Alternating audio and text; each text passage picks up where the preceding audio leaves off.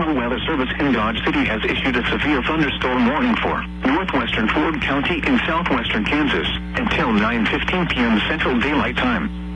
At 8:34 p.m. Central Daylight Time, a severe thunderstorm was located very near Dodge City, moving east at 25 miles per hour.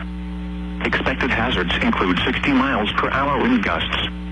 This is a radar-indicated threat. The following impacts are expected. Expect damage to roofs, siding, and trees.